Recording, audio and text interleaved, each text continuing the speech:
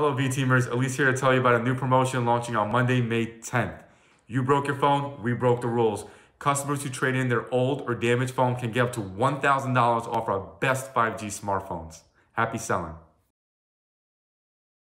Alis, thank you very much. And with that, we say welcome to Up to Speed Live on this Monday, May 10th. And there's a reason why we started with Alis's message. This is an opportunity for all of us to get back into that excitement. Back in April 1st, when that broken phone, you broke your phone, we broke the rules, promotion started, there was a wave of excitement and a wave of an opportunity here for all of us to make sure that we're serving our customers and that, when folks come into the store, that we're there for them for anything they need. So we're looking to make sure that that extension continues that excitement into May here. So really looking forward to that. And as Alis said, those two simple words at the very end, happy selling. Let's continue to think about that and continue to find ways to make a splash. So with that, we say welcome to Up to Speed. We have a very special guest from thousands of miles away. So get your virtual passports ready. We'll have more from our special guest in just a bit. But first, we want to get through a few more tidbits of Verizon news. So number one, first and foremost, we've had a week now to take the Pulse Plus survey. And if you're getting those email reminders about them, I want to let you in on a little secret. There's a way to get rid of those emails. So come a little closer. Don't tell anyone. A little secret here. Take the Pulse Plus survey. That is how you get rid of those emails. We want you to take those Pulse Plus surveys, but you will be reminded if you don't. Definitely take them. It's the one way that you will ensure and guarantee that your voice matters when it comes to the most important decisions our company is making. So go ahead and take those Pulse Plus surveys, and we will certainly bring you more when the survey closes and we see what our findings are. Of course, those are opinions from all of you. So take the survey. All right, next in the world of online security, the Verizon Business 2021 Data Breach Investigations Report is set to publish this Thursday, May 13th. Now, as you may know, DBIR, it is an industry-leading report that takes in-depth look at the cybersecurity trends, and it's packed full of interesting insights and things you can really take away from in the security landscape. Now, with the release of the report is also an event that you may want to be interested in attending. So let's take the slide here. So this is happening, again, Thursday, 8 a.m. Eastern. Verizon Business invites you to join our virtual fireside chat with Sampath, our Verizon Business Chief Revenue Officer, our CISO, Nazrin Razai, and Chris Novak, Director of Professional Services. Together, they'll be diving into the report, reflecting on the most pressing issues for our customers as well as the wider industry. So that, again, is Thursday at 8 a.m. All right. It is time now to say hello to our very special Up to Speed Live guest from a very long distance. And he is joining us from one of Ronan's favorite cities in the world, Dublin, Ireland. Peter Mitchell was recently named General Manager of Verizon Connect, expanding his role as the CTO, Chief Technology Officer. Peter now leads more than 3,000 Connect teammates all over the world. With that, we're going to learn about the industry, of course. We're going to learn about how fleet-based businesses adopt a fleet management system, fleet management software solution. So lots to talk about, lots to discuss with that. Again, all the way from Dublin, Peter Mitchell, welcome to Up to Speed Live, sir. Thank you, Andy. Pleasure to be here. It's How are great things over there? It's great. It's wonderful. It's a little cooler than normal here in Jersey, but I suppose for some people it feels nice. The weather doing okay over there? Well, the weather over here is always changeable, Andy. So when it's not raining, it's good. We'll take that. And gotcha. today it's mostly not raining, but not mostly. Well, we'll take that. We'll definitely take that for a Monday. So Peter, let's get right into it. I think there's a lot of people that are excited about what Verizon Connect is doing for our company, but folks, there's always an opportunity to learn more about Verizon Connect. So with that, give us sort of a rundown, a history of Verizon Connect and its solutions. And, there's a lot more than just connecting fleet vehicles. So kind of tell us about what we can learn if folks are really wanting to dig deep and learn more about Connect. Sure, more than happy to. So if you look at the history of Connect, there's kind of many origin stories in there. So primarily, Connect is made of three major acquisitions. I came in through the Fleetmatics acquisition, where I was a CTO and co-founder. It was an Irish-based company. The majority of our customers are in the US. We went public on the New York Stock Exchange. Around the same time that we were acquired, which was in 2016, Verizon also acquired a company called Telligis. Now, Telligis were based on the west coast of the US and with an engineering shop in Christchurch in New Zealand. Both of us, to be fair, had come primarily from connecting the vehicle. Verizon had already acquired a company called Hughes Telematics, in which there was a property called Network Fleet. So Fleetmatics focused on the small to medium business, Telligis on the large enterprise, and Network Fleet on the government space. So it was a nice mix. Of course, we had all been competitors, so when you come together like that, there's at first everyone's talking about how their way is the best, and of course everyone is right to a degree. But we came together relatively quickly, and big credit to Andreas Irlando for that. At that starting point, all but 8% of our new revenue was coming from above the connected vehicle, which is why I understand people think of Connect, they think of connected vehicle. We've grown that, and now it's touching 40% of our new revenue comes from solutions above the vehicle. So what does that mean? Well, what ties all our customers together is that they have a mobile workforce. They have the majority of their revenue coming from outside the four walls. And so we operate and provide a platform of products, not just one, but a platform of products that help them on several layers. So like any business, your first job is to stay in business. So connecting the vehicle actually does a great job in allowing you to see how efficient your vehicles are. You can add in layers like intelligent routing. So you make sure your day is as efficient as it can be in field service. So you get your costs nice and tight, but you also get more work done. Now, once you're in business, you need to be compliant. So we've got compliant solutions there. And then on top of that, safety. Very quickly, you want to be safe. It's your reputational damage out there, first and foremost. If you are a company with field workers, the customers see the drivers, they see the technicians, they don't see the CEO. But then on top of that, there's the human safety and the safety to third parties. And then after that, there's things like being ecologically sound. So we save people from having to drive miles they don't need to. So we take fuel usage out, and increasingly we see people do things like electric vehicles, and they want to be known for that. So there's that kind of nice purpose to everything we do, and increasingly it's beyond the vehicle itself. Yeah, and thank you for kind of showing us the totality of Connect, and really it's such an exciting space. So as we talk about your new role here as general manager, expanding your role as CTO, tell us where do your priorities lie? What are you focusing on right now? Well, we have 6 tenets that we apply across the group. We've been doing this in product for quite a while, so now is a great opportunity to get really tight across the entire company. So the first thing is to build products for purpose. As I mentioned, everything we do brings some purpose to a customer. It allows them to be more efficient, safer, compliant, and ecologically sound. We do things like increasingly using integrated dash cams. So we've had customers who've told us their drivers were a little afraid at first that there's a dash cam in the vehicle or they're being watched. And then someone bumps into them and tries to claim off them, and they're exonerated by the camera. So that's the first thing. The second thing is making sure that our customers love what we do. I don't think any company is as customer-centric as they'd like to be. We do it by design. So we've got an incredible experienced team who designed from the very beginning how the customer will feel in the buying, installation, and using process. All of those lead to the third one, which is having the top talent in the industry. And we really are a software group. We're a little bit different in Verizon. We leverage the best of Verizon, but we're a SaaS business. And having everyone together in those autonomous teams where you've got engineers and product managers, UX, and now we can add marketing and sales into those groups, working very closely together allows us to work really quickly. We want to be diverse. We're lucky to have people from all over the world working for us. Now, that gets us on to the fourth one, which Matt Ellis will be joyful to hear, which is double-digit growth. I mean, as a SaaS business, we got to be double-digit growth. So we get all those things right.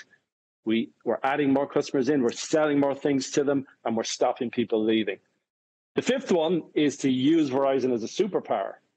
And we've got an incredible channel in Verizon. And we want to give back to by working on POCs on things like 5G units. And then finally, every company's got to be efficient. So we're driving to one platform. We still have some legacy ones from the integrations, one ERP system, one piece of hardware. So all of that nice and tidy, nice and neat, and everyone's aligned to those.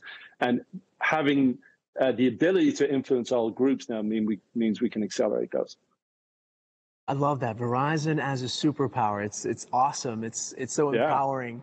And it's the opportunity there. You mentioned SaaS. You mentioned so many different products we can offer. It's the same kind of excitement that we started at the top of the show here. That promotion for the stores. I mean, there's just so much alignment there throughout the company, and there's a lot to be excited about for all of our teams. So, Peter, I understand. I'll preface this next question knowing that things can change very quickly in our world. But that said, sort of a forward-thinking question. What do you see Connect being in a year or 3 years from now? What do you see down the road? Sure. Well, first of all, right now, the way to get onto our platform is through the connected vehicle. Everything else you buy on top of that. And we see, as we move forward, other on-ramps onto the platform. For example, being able to buy asset trackers on their own first. And an asset tracker, traditionally in our industry, has been kind of considered like a vehicle that doesn't drive around much. We've completely revamped that experience this year. It's a huge underpenetrated market. We're doing a lot in video. We've got this incredible team in Florence of data scientists who specialize in computer vision. And this new stream of information that we're getting in from both looking out through the vehicle and also looking back in at the driver gives us great context in what's happening. But down the line, we'll be able to prevent things. The easiest thing in the world to detect is a crash because you just get a sudden stop, right?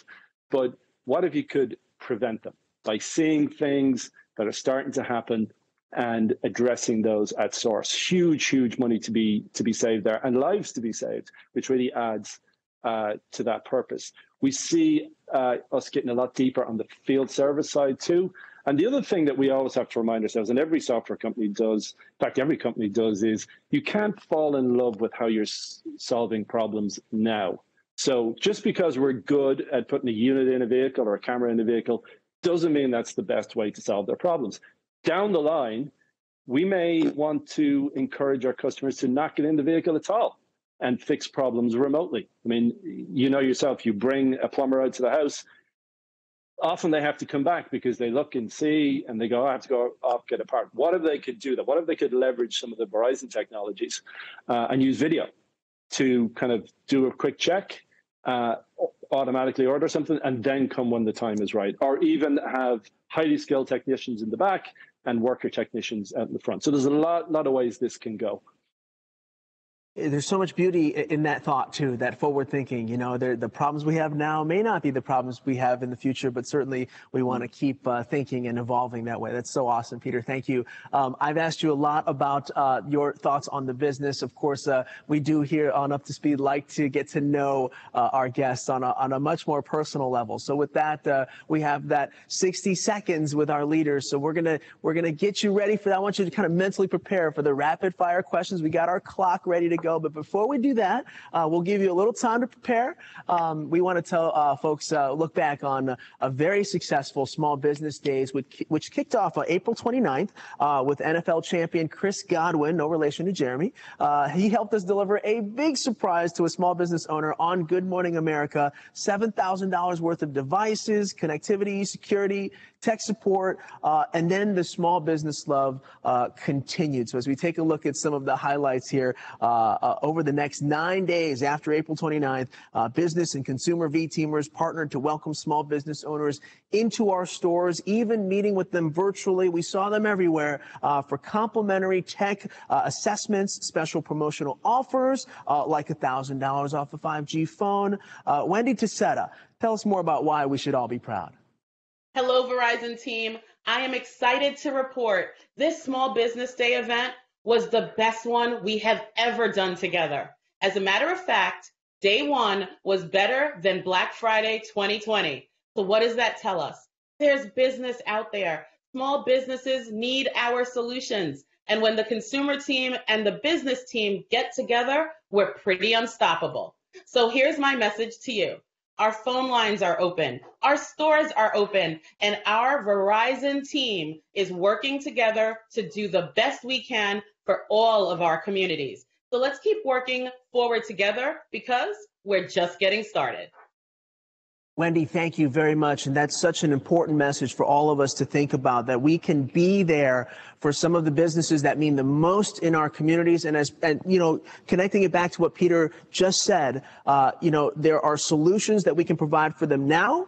And then, of course, down the road, there will be solutions later. And you want to make sure that whether it's a business, a small business, or even a customer coming in asking about that broken phone promo, you want to be there for them now so that down the road, they trust us to be there for them later. So awesome, awesome. Congratulations to our small business team and everyone involved in making sure that small businesses matter during those Verizon Small Business Days. All right. So as promised, Peter, we want to get to know you and get to know you quickly and also, of course, on a personal level. So we're going to put 60 seconds on the clock, and this is 60 seconds with Mr. Peter Mitchell. Mr. Mitchell, are you ready?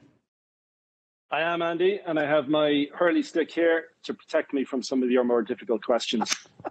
It's not that hot of a hot seat there, but we'll see what happens here. But I've got these questions, and Peter has not seen these questions, so we'll see what happens. So let's go ahead and start the clock. Mr. Mitchell, last book you read? Last book I read was Puccoon by Spike Milligan. Favorite band to see in concert? Leonard Cohen. He's sadly no longer with us, but definitely Leonard Cohen. Cold weather or hot weather? I kind of like cold. Maybe I'm just not used to the hot. The least popular phrase that Americans think sound like something an Irishman would say? Oh, there's a few. First of all, what's the weather like in the UK? We love the UK, but we're not there. And St. Paddy's Day. Don't say St. Paddy's Day. It's St. Paddy's Day. Excellent. Football or cricket? Oh, come on. I'm an Irishman. Football. Which team do you root for? I root for Arsenal, and they break my heart regularly. Favorite movie of all time? Either Goodfellas or 12 Angry Men or The White Ribbon. Oh, just in time. You got it right in there for the buzzer there. And there you go, folks. 60 seconds with Peter Mitchell. How did that feel? That wasn't too bad, right? That wasn't too bad. I'll put the hurl away now, Andy. Hey, I have a question for you, Andy. Yes, Yesterday sir. was Mother's Day, and your mother is something of a celebrity around here. How is she? She's doing very well. Thank you very much for asking. So mom's in Chicago. I'm here, but we had a nice chat, and my brother's in the area there. So they went out and had a little brunch, and I told Brian to give mom an extra hug. So, but it's been great, and it's awesome to see all of our V-teamers, our leaders, our V-teamers posting about moms, and of course, we had we had great promotion for mom as well with the BOGO, and so lots of love all around. But really appreciate you asking, Peter. We got to know a lot about you, and as we take this next slide here, we found some pictures of your team, of your love for Arsenal there, even though they break your heart. And then, of course, and then you've got like the Christmas sweaters. You've got Ronan, taking part there as well, and the Fleetmatics team. And then in the center there, of course, is you. And I'm not sure who that is. Is that? That is Hans. So we're going to take a page out of Hans's book here.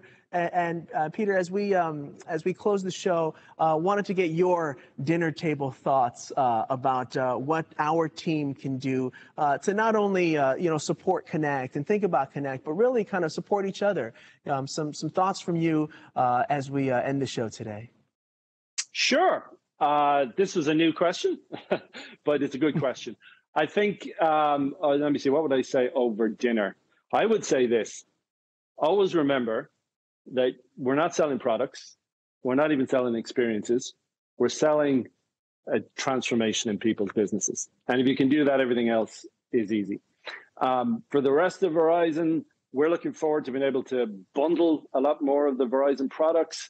And for the Connect team, remember, and for the broader Verizon team, the alchemy of turning ideas into software, into sales, takes a little bit of time. But once you do it, and once you've got a nice cadence going, the rewards are incredible. But the last thing I would say is have fun while you're doing it. That's the only reason to do anything, is to have fun while you're doing it.